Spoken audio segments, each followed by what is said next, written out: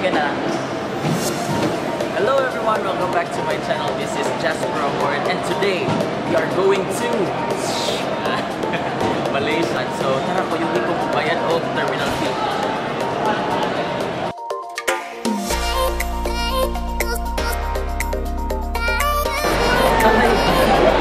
Bali. Saman? Ilantan ko, ilantan na po. TikTok.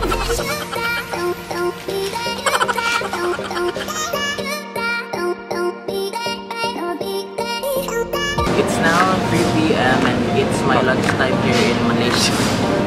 Wow, I'm fun. Trivia. Most of the here in Malaysia are all spicy, so like this one.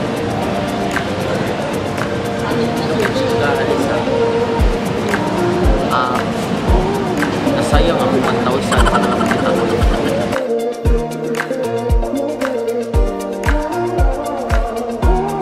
Flexing my very cute bag.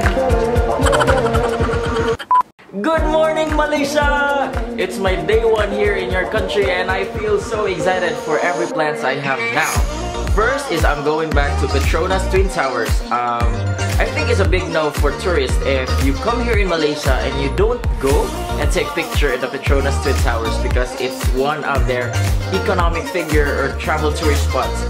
And then second thing is that I want to try nasi lemak in Malaysian streets because nasi lemak here is served everywhere.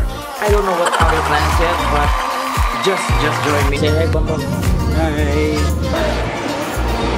We're now here in KIA. We're now here in Kuala Lumpur Airport 2 before going to KLCC. KLCC is where you can find the Twin Towers. So yeah, okay. And do you want something to drink?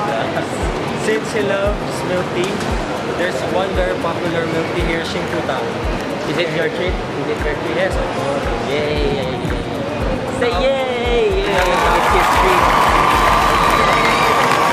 So, dami daw ang tao dito. Tingnan natin. Ang dami. Walang ganito sa Philippines.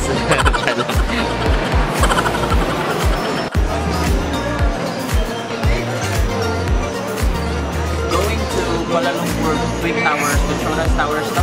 This is our ticket for the LRT, MRT. LRT. So, diba, amazing. More siya ang duwaan plus Bitcoins.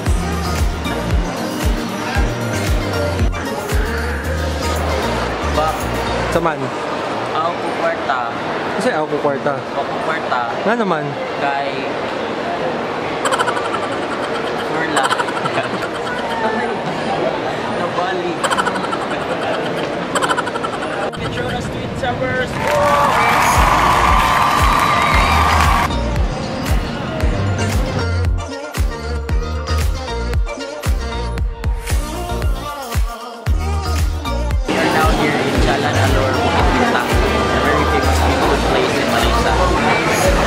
Tonight, my mission is to find the best nasi lemak in this place. So let's find the best nasi lemak. Bambang, what is nasi lemak? Nasi lemak is actually very famous in Malaysia. When you say nasi, it's the white rice. So nasi lemak is composed of the white rice, the fish na para siyang dilis, peanuts, the sambal, yung parang sauce na mangga, and cucumber. Okay, thank you. High five.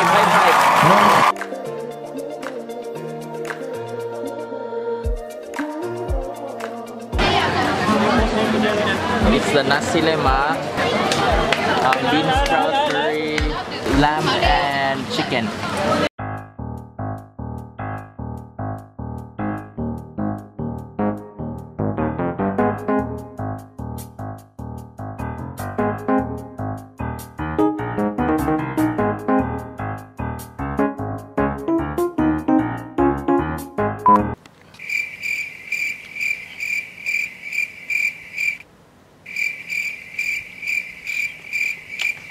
Good afternoon everyone, it's my day 2 here in Malaysia and I woke up 11 a.m. today, cooked some salmon.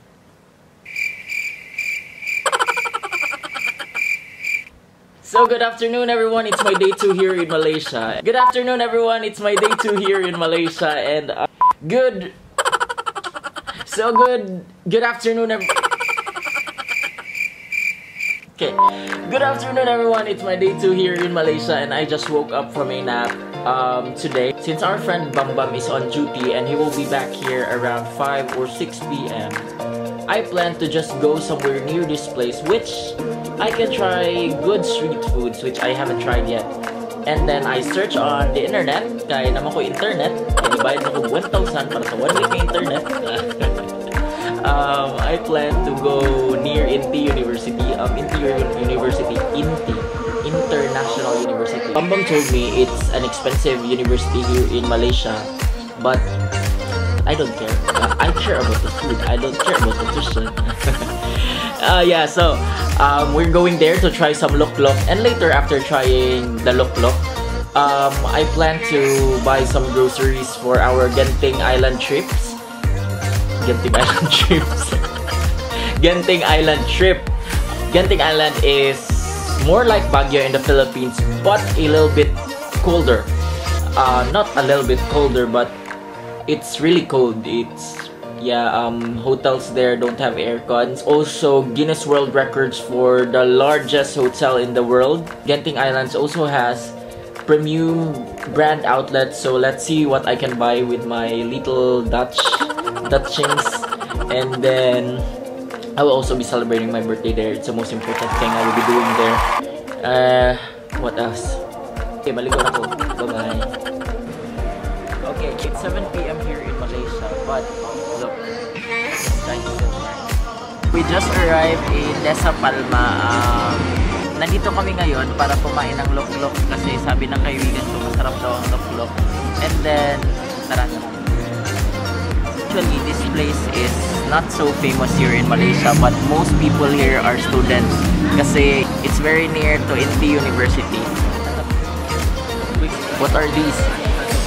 This is what you call lok-lok. Lok-lok. Okay, what's lok-lok? So this is really very good. This is the first time I only tried lok-lok here in Malaysia. First, it's actually food on a stick.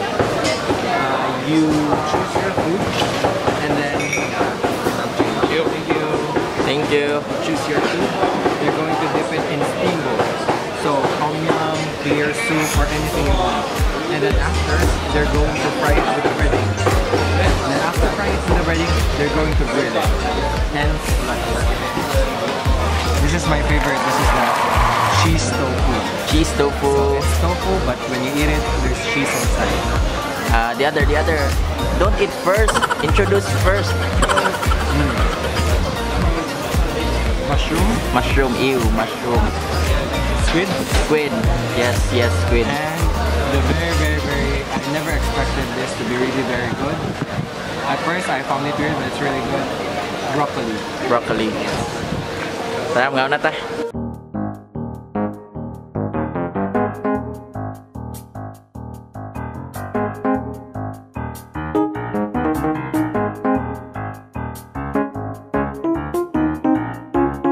That's for Amorin shots. So, how's the food? For me, the food, it's similar with the Philippine food, but what makes it different is their sauce. I think mostly Malaysian cuisine is a very unique sauce. Sakto po, no? Like they have this one, nasa sauce siya pero with peanut. They have this, ang ilang sauce dire kay dili gani ka na like ketchup, toyo suka, like unique. Dili na ko ma-imagine kung sa pagkain.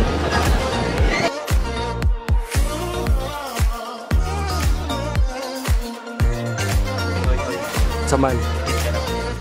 Oo, bayot. Asa? Love baza. Kinsa may asawa ni Richard Gutierrez. Saman. Kabati. Para na bati. Saman. Ilantan ko, kinakain ako. Check up.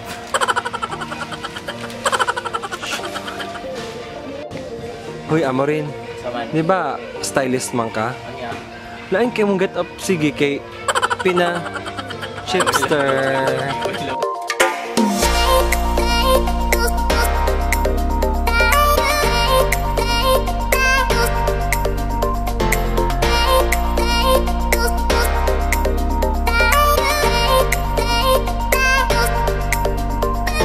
Malaysia.